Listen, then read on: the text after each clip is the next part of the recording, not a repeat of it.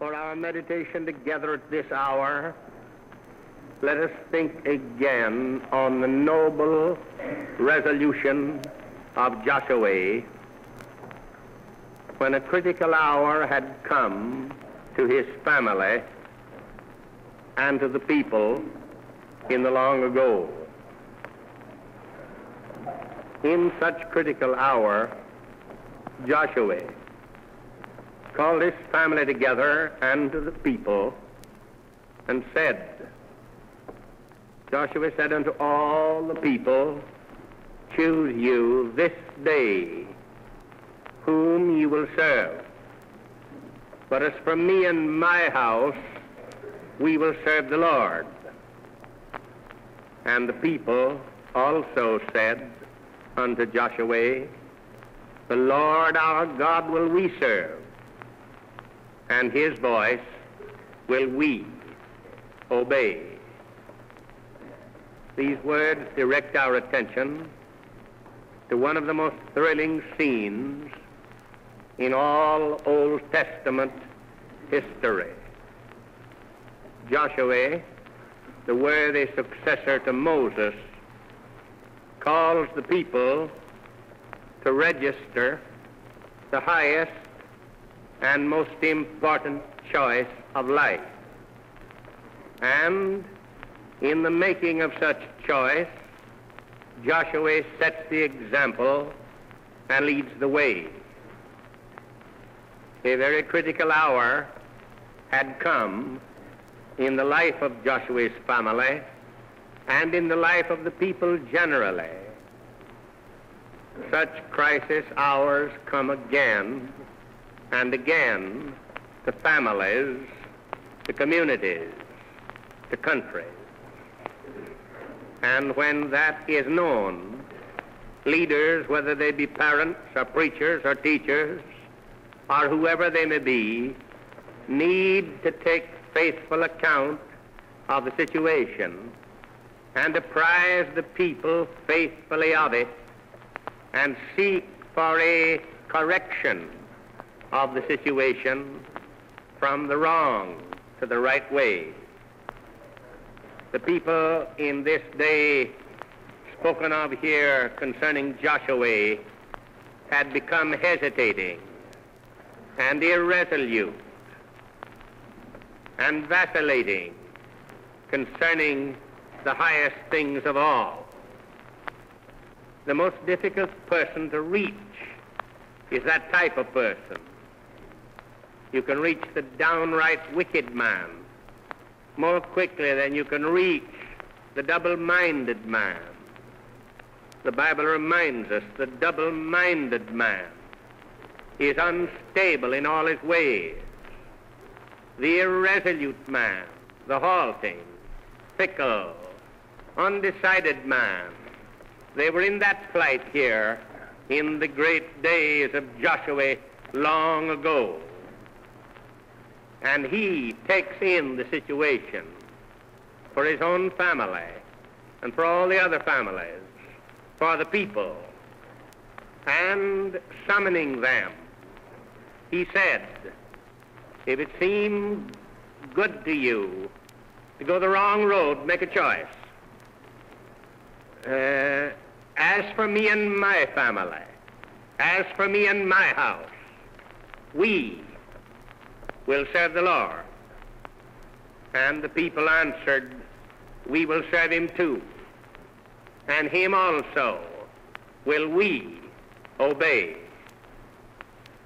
A scene like this is one to start one's pulses to going faster.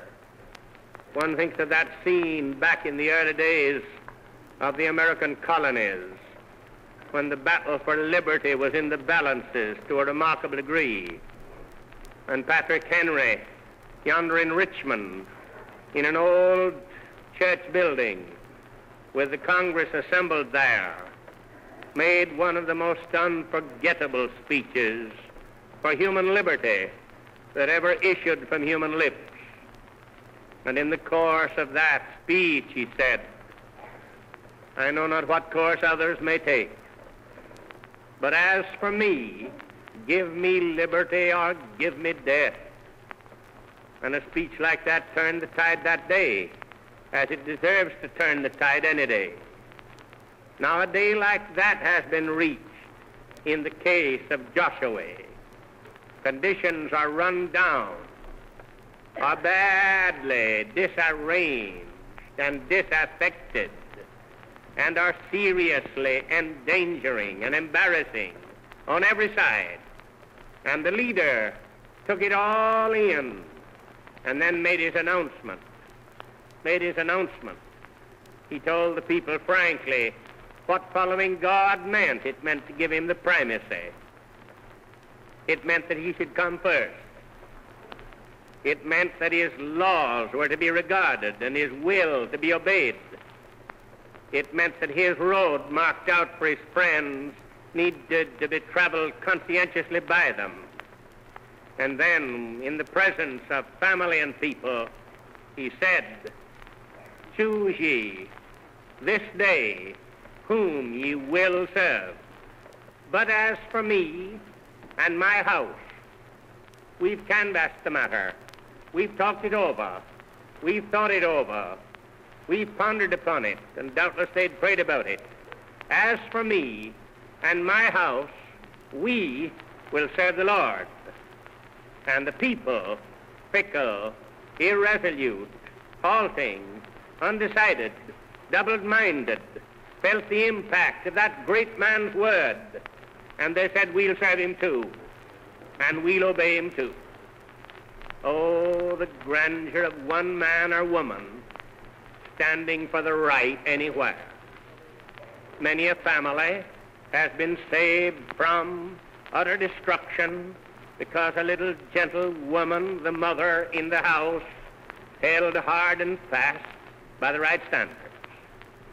Many a community has been saved from overwhelming ruin because a brief company of men and women banded together to keep the standards afloat, to refuse to allow the banner of Christ to trail in the dust. And through summer's heat and winter's cold, they stood faithfully by the first and highest and supreme thing. What a different world it would have been without Moses. What a different world it would have been without Joshua. What a different world it would have been without Paul. Oh, what a different world would this world right now be, but for certain men and women in it who keep the home fires burning for God and for the highest, who are never willing to lower the banner, who are never willing to compromise the truth and the right, and with faces set toward the sunrise, go bravely on, witnessing and working for Christ. Joshua was used of God to turn the battle back from the gate, and the great people were rescued from the lowlands to walk and live and serve and love on the highlands because of the brave message and life of this man Joshua. Now here is first of all the call to make a great choice, to make a choice on the supreme matter for all time and eternity. Choose ye this day whom ye will serve. We're called to make this choice. It is an inevitable choice. We may beat about the bush concerning some questions, but not about this question. Pilate's question is inescapable and unavoidable for every rational human being, namely, what shall I do with Jesus, who is called Christ? Do something with him I must. I must. I can't evade the issue. I can't dodge it. I can't play neutral. To attempt to play neutral is to decide the matter squarely, for he himself reminds me, he that is not with me is against me, and he that gathereth not with me scattereth abroad. No third course is possible. No neutral course is possible. I must do something with Christ the Lord. Now in his time, as through the generations since, the people are called in their time, age by age, to make the choice uppermost and supreme, the choice of incomparable moment for time and for eternity. Here comes in the supreme prerogative of human life, the supreme power of human life, the power of choice. An omniscient, omnipotent, eternal God has vested humanity with this awful power, the power of choice. And choose we may, and choose we must. We must make our choice concerning our personal relations to Christ. He'll not bind us hand and foot and drag us into his kingdom. He will be patient with us and forbearing toward us and long-suffering in our behalf. He will call even after we refuse. He will be patient after we are harshly indifferent and disobedient to him. He'll strive after we seek to drown and suppress all the monitions awakened within us by his Spirit. We are called upon of God to make our choice. Man is a king in the realm of choice, and woman a queen in the realm of choice. We can say yes or no to God. Wilt thou have Christ to reign over thee? Wilt thou have him to be thy Savior? Wilt thou yield thy life decisively and surrenderingly to him, yes or no? And as we give our yes or no, so follow in the wake issues of everlasting moments. It isn't surprising, therefore, that so big a question as this is crowded upon us while we are young. One has difficulty in understanding the nature of one's thinking, the caliber of one's thinking, who isn't concerned for young people. God's time for them to come is in the springtime, the Easter time, the morning time of life, in the days when their habits are flexible and being fixed. God's time for them to come is while they're young. And this calls for decision, for thought, for meditation, for a facing of the facts, the conditions, the issues, and then for the giving of our vote. This calls for a registration of our decision, registration of our choice. I think that Lowell, in his poem, The Crisis, speaks some of the most biting sentences that are in print in our country today. The crisis, the crisis. And when he gets on down toward the close, the last lines of his great poem, which the young people ought to memorize, hear him: once to every man and nation comes the moment to decide in the strife of truth with falsehood for the good or evil side. Some great cause, God's new Messiah, offering each the bloomer blight, parts the goats upon the left hand and the sheep upon the right, and that choice goes by forever twixt the darkness and the light. In one great hour, issues for eternity is settled, and oft times in one great short 60 seconds, issues for time and for eternity are decided, registered, announced, settled, concluded. In one great hour, Esau lost all by his wrong decision, and in one great hour, beautiful Esther gained all by her right decision. There's a choice.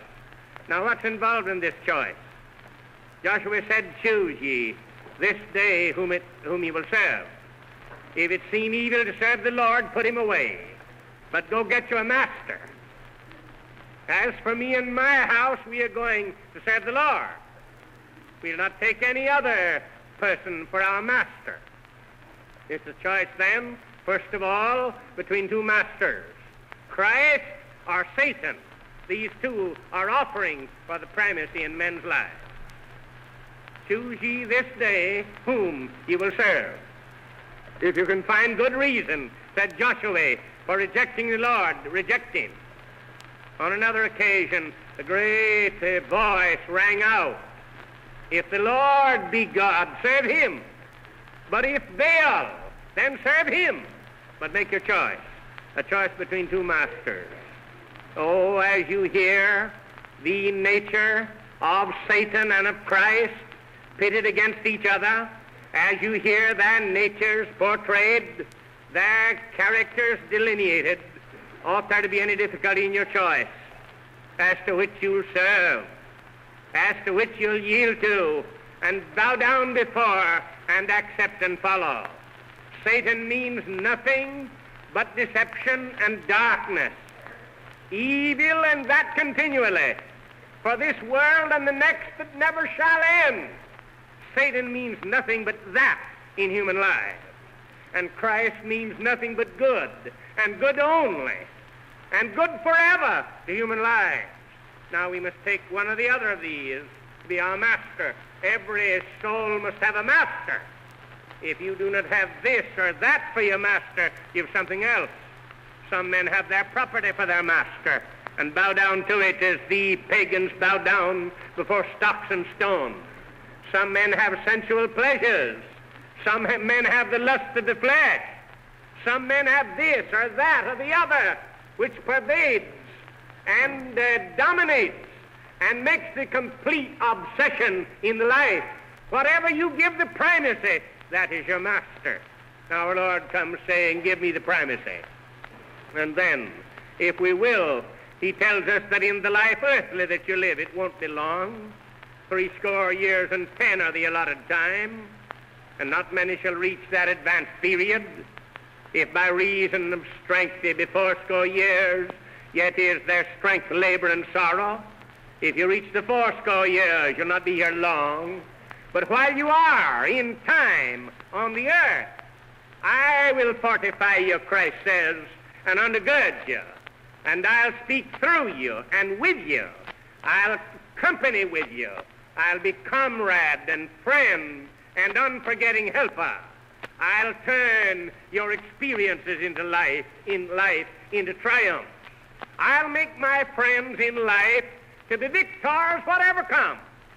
I'll overrule their seeming defeats and make them fall out for triumphs. I'll turn the temporary disadvantages, the seeming hurts and hindrances, I'll turn them into triumphs. Christ promises that we are going to have the victory here in this world with its ups and downs, its limitations, its lapses, its hindrances, its ill happenings. I'll make all things to work together for good to them that love me. You cleave to me, and I'll bring you off more than conqueror in the world in which you live. Now, to go against him means that you're not succeeding, What is success? Success is recognizing the will of God and trying to do it the best you can. He doesn't succeed who forgets that. He may have a bank full of gold. He doesn't succeed who forgets that. Success. Your success is the phantasm of success, the sarcasm of success, utter futility, defeat, if you're leaving the Lord out of your plans. He wants to be your master, and then he says, I'll turn your life into a great triumph scene. If you're in the world 40 or 50 years, or up to 70 or 80, or even reach the century mark, I'll make the flowers to bloom in your path. I'll make the music to echo in your ears. I'll make your hearts to join in the glorious chorus of music to the effect that God's grace is sufficient for you. And then when the time comes for you to pass from the earthly sphere to the land beyond, I'll be there at the depot of death waiting for you. And I'll convoy you myself. Yea, though I walk through the valley of the shadow of death, I will fear no evil, for thou art with me. Thy rod and thy staff, they comfort me. You need to be afraid about when or where or how you'll go. The automobile may get you, the wreck may get you, The illness may get you, but remember, whenever the time comes, I'll be at the depot for you, and I myself will convoy you across, and there'll be no trouble. And then in the land beyond, when all are assembled before the bar of Christ for final reckoning, I'll be there to take the place and to make the defense for everyone who's put his trust in me. I used to be, when a lad, frightened well nigh to death at the thought of that judgment day of our Lord, as he sits upon his throne, and before him shall be gathered all nations, and we shall make our account one by one to that great and omniscient judge. I used to be terrorized beyond words. No more of that now. I put my case in my attorney's hand. My attorney is Christ. If any man sin, we have an advocate, an attorney, with the Father, Jesus Christ the righteous. I put my case in his hands. Manage it, I can't manage it. Take care of me, I can't take care of myself. Save me, I can't save myself. Keep me, I can't keep myself. And he answers back, I'll forgive, and I'll save, and I'll guide, and I'll keep, and I'll be with you living, and I'll take care of you dying, and I'll take care of you at the judgment. And then we live together forever in the house of life above. Oh, this wonderful, wonderful heritage we have in Christ. Now, when ought this supreme choice of all to be made? Joshua said unto the people, choose you this day whom you will serve. We've beaten about and wandered around. We've drifted and drifted. We've lapsed and failed and wandered. I call for instantaneous decision, said this man of God. Choose you this day whom you will serve. Joshua turned to his family. Will you go with me? And they answered, we will, Father. We will, sir. Oh, that's glorious. That's glorious to see a father saying, boys, will you go with me? To see a mother saying, girls, will you go with me? My children, dearer to me than my heart's blood, will you go with me? And Joshua's family said, we'll go with you. And then Joshua said to the people, I've tried to teach you and lead you. Will you go with me as we bow before Christ and honor him, the Lord over all? And they said, we will go with you. Him will we serve, and him will we obey. And that's to be done today. Now, here's the issue ever. Satan's masterpiece ever of cunning and strategy and subtlety and deceivableness is to get us to delay. To get us to delay. His endless maneuvering is to get us to delay. And as long as we delay, Satan is victor over us and not Christ. As long as we concede, I'll delay, I'll defer, I'll postpone, mañana, tomorrow, not now, not yet. Just as long as our hearts say that, Satan has the reins to our lives. Today, and today this decision should be made because you and I have a work to do today. You and I have an influence to wield today. You and I have an example to set today, a testimony to give today, a mission to accomplish today, a race to run today. You and I are wanted today to live at our highest and best for our own households and our neighbors and friends and fellow humanity near and far and everywhere, and above all, for the glory of God. And mind you this, every day you delay, the difficulty becomes more serious. The delay makes the case more dangerous. The probabilities of your ever coming are terribly increased. Every day you delay to make your return to Christ. A year ago, a young man said, well, I had thought to put this off to mature manhood, but I'll not. I'll make my commitment now. I'll make my surrender now. And ere the year had passed, he made his surrender. And ere the year had passed, he was called to go. As many a man's called these days to go in a moment, in the twinkling of an eye, or in an hour or two. He was called to go. He was conscious in that last moment of struggle in the awful accident to which he was subjected. And he said, smiling, wasn't it glorious that I settled it in time? Wasn't it glorious when I could think straight? I said frankly and squarely to Jesus, who called me, him that cometh to me I will in no wise cast out. I said, I'll come. Who said to me, whosoever will, let him take the water of life freely. I said, I will. And I made that surrender. Wasn't it glorious? Said the young fellow ere he passed into the land beyond. Wasn't it glorious that I settled it in time?